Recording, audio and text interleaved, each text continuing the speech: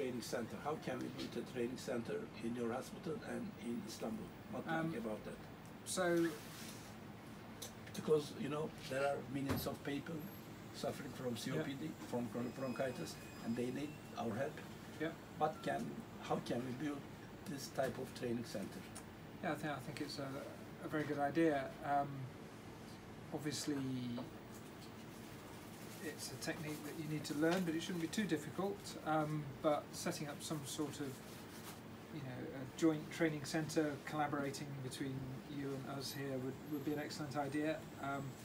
If we were running the study, then it would be a good opportunity potentially to have a training centre running alongside the study, so that, you know, we were ready to go afterwards. But we've got a very big clinical skills and simulation lab over in the other building that we use for training people on bronchoscopy and e-bus and things like that, so we could use that sort of facility, and then of course they could come and see cases and potentially get hands-on. Enough operating rooms, enough facilities for this type of training center? Because many doctors will come outside of UK. So how can you manage them? So we've got 8 theatres upstairs. We've got 6 cardiac catheter labs. We're building a whole new imaging centre with 3 new intervention suites. We've got the bronchoscopy suite over the other side. We've got the training centre, the simulation centre. So we've got the facilities. Yes. It's just booking. Do you think we have the facilities here? Yeah. Definitely. I think and it's also we very have also some facilities in Istanbul. Yeah.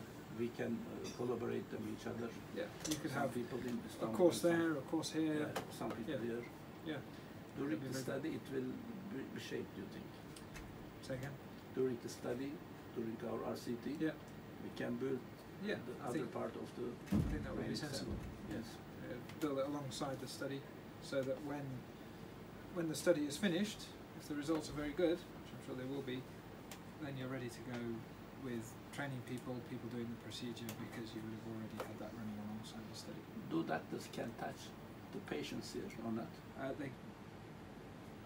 They can if they are GMC registered. GMC. So that's our General Medical Council.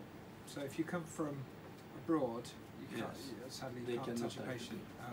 But they can do simulation animal models. But if from the UK or foreign doctors who have GMC registration, some of them are GMC. They can touch and treat the patients here. Yes. Even they don't have their own patients. Yes. As long as they're GMC approved. And also you can also touch patients in Turkey, in Istanbul. Yeah. Sure. Okay, thank you. No, I think it's an exciting opportunity. Thank you.